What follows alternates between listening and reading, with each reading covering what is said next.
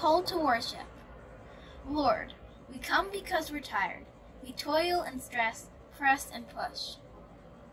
You remind us that through Sabbath, the labor without rest is never good.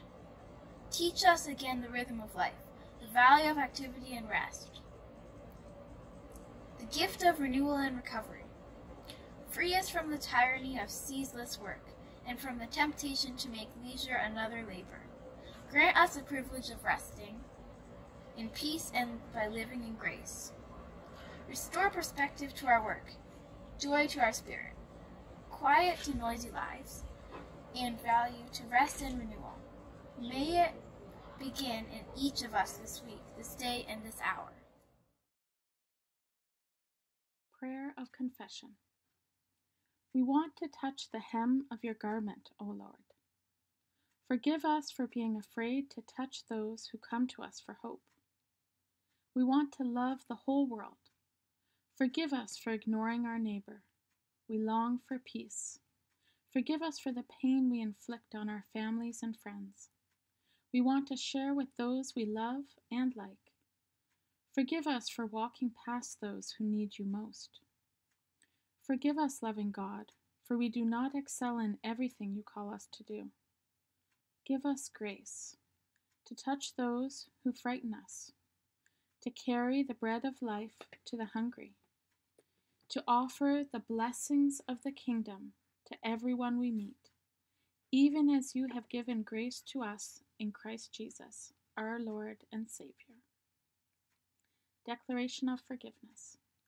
Remember, friends, that if your conscience wants to keep on condemning you, God is greater than your conscience and forgives all. Christ's perfect love has overcome our fear, has forgiven us, and made us a new creation. Go and live as forgiven people. Amen.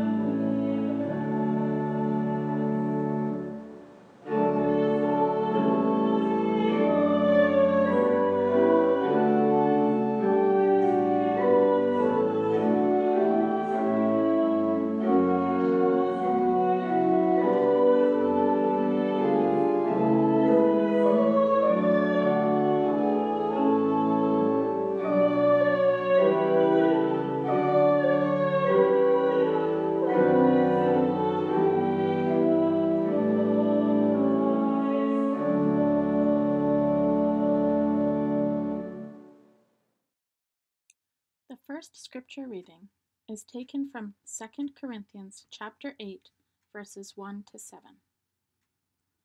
We want you to know, brothers and sisters, about the grace of God that has been granted to the churches of Macedonia. For during a severe ordeal of affliction, their abundant joy and their extreme poverty have overflowed in a wealth of generosity on their part. For, as I can testify, they voluntarily gave according to their means, and even beyond their means, begging us earnestly for the privilege of sharing in this ministry to the saints. And this, not merely as we expected.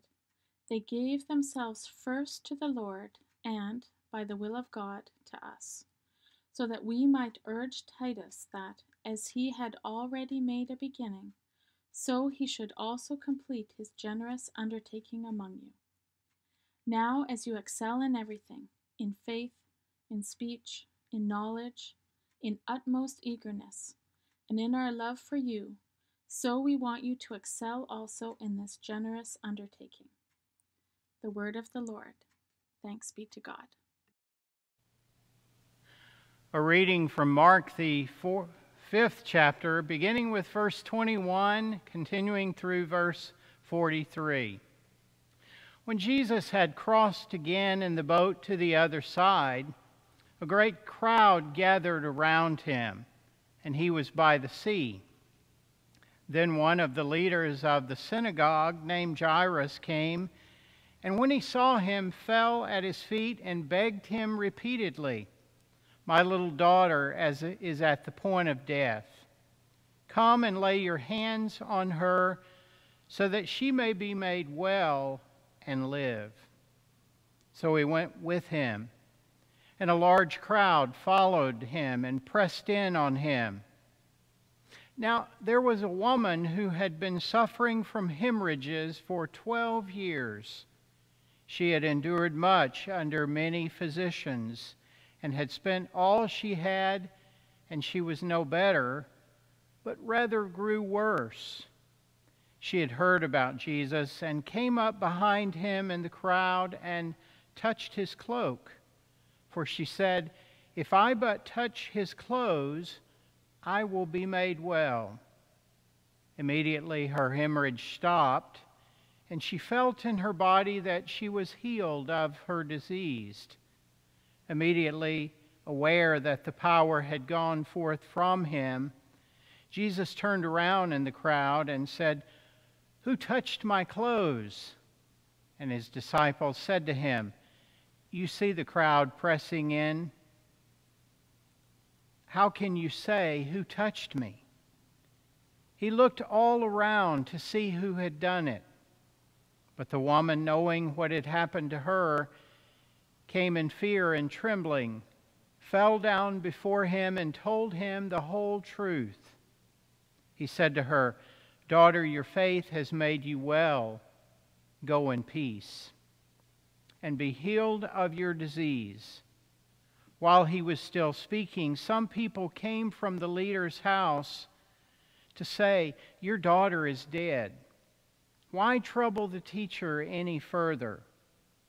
But overhearing what they said, Jesus said to the leader of the synagogue, "Do not fear, only believe." He allowed no one to follow him except Peter, James, and John, the brother of James. When they came to the house of the leader of the synagogue, he saw a commotion, people weeping and wailing loudly. When he had entered, he said to them, "Why do you make a commotion and weep? The child is not dead, but sleeping." And they laughed at him. Then he put all of them outside and took the child's father and mother and those who were with him and went in where the child was. He took her by the hand and said to her, "Talitha cum," which means, "Little girl, get up." And immediately the girl got up and began to walk. She was 12 years of age. At this they were overcome with amazement. He strictly ordered them that no one should know about this, and told them to give her something to eat.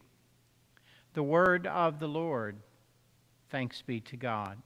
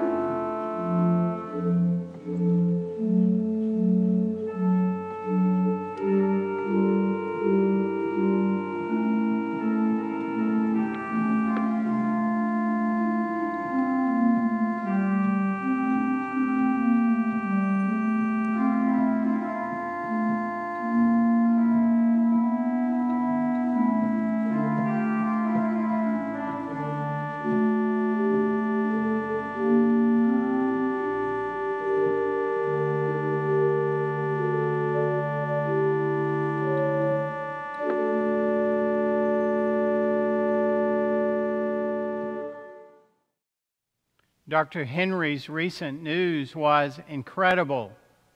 Vaccines are working. Our hard work is paying off. We return to in-person worship in 2 weeks. While Zoom calls and backyard visits have sustained us, they have limited our ability to connect meaningfully. Today's scripture contains 2 healing stories that underscore the relevance of risking ourselves to make a connection to the community of faith. In the first story, Jairus, a synagogue leader, is desperate to find Jesus. His 12-year-old daughter was at the point of death, and he begged Jesus to follow him to his home and lay his healing hands on the girl. Jairus took great personal risk to see Jesus. Jairus risked his status as a synagogue leader to go to this healer who was outside the synagogue and continually thwarted purification rites. Jairus knelt in humility before Jesus and begged him repeatedly to help his daughter. Without hesitation, Jesus went with him. As Jesus and Jairus walked through the crowds, we learn about a woman in the crowd who had been suffering from hemorrhages for 12 years. She had spent all she had, and her condition was growing worse. She also took great risks to approach Jesus, since she was considered unclean. But Jesus was more about making connections with the vulnerable, proving to them that they were beloved and valued. This woman decided just to touch the hem of Jesus' garment. Immediately, he knew what had happened. Jesus said, "Who touched my clothes?" And his disciples said to him, "You see the crowd pressing in on you. How can you say, 'Who touched me?'" The woman knew her gig was up and fell down before him and told him the whole truth. Jesus said to her, "Daughter, your faith has made you well. Go in peace and be healed of your disease." When Jesus alluded to her faith, I think he meant the faith by which she was willing to risk exposing her condition publicly in a crowd, willing to risk touching one who had the reputation of someone who took chances on those who were considered unworthy. She could leave the interaction with Jesus free of what had plagued her for 12 long years. We aren't sure how Jairus felt about the unexpected interruption, for what he felt were more pressing matters, saving the life of his dying child. Suddenly they were confronted with a sad update. "Your daughter is dead. Why trouble the teacher any further?" But Jesus, not one to take hearsay medical advice about life and death matters, said to Jairus, "Do not fear, only believe." Jesus affirmed Jairus' faith to believe in one who gave him the courage to believe that the impossible could happen. In both instances, Jesus said something about faith. What does have faith mean to us? The risk for us is interpreting faith as a pithy saying we hear too often. Have faith, only believe. It sounds like a formula and something that may seem automatic. When I worked as a hospital chaplain, I remember 5-year-old Leah who had an autoimmune disease. In that day, such a disease often resulted in death. Her dad was a member of a religious community that told him to just have faith and Leah would be made well. He said the fact that she was in the hospital meant that he did not have enough faith. A great danger for us is in reducing life and faith to a simple formula where if we believe God enough, our wishes will be granted. The woman with the issue of blood enacted her faith to risk coming to Jesus so that she might have a new life. Jairus enacted his faith when he risked his professional reputation to save the life of his child. As both of them risked touching and being touched by Jesus, they showed their faith in action. Paul writes in Corinthians, "Now as you excel in everything, in faith, in speech, in knowledge, in utmost eagerness, and in our love for you, so we want you to excel also in this generous undertaking." Paul was asking this particular church to show their faith. They were to be faithful in their giving and to excel in faith with speech and knowledge and eagerness and love for one another. What might that look for us? We enact our faith when we stay connected to each other and to our church in these unusual and perilous times. Jesus acknowledged the faith of the woman who had courage to touch Jesus in a crowd of people where she was not supposed to go, and the leader who was willing to seek Jesus when he thought he was going to lose what mattered most. What are you willing to lose for new life? Amen.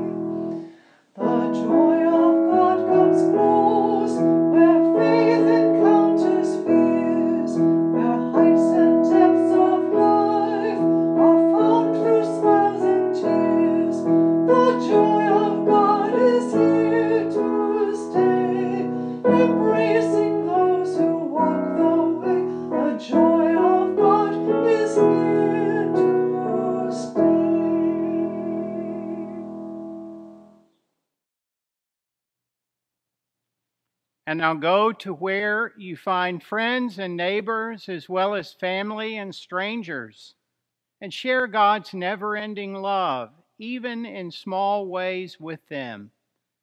Go now with that faith which dares to touch the outcast, with hearts that break for the pain of others.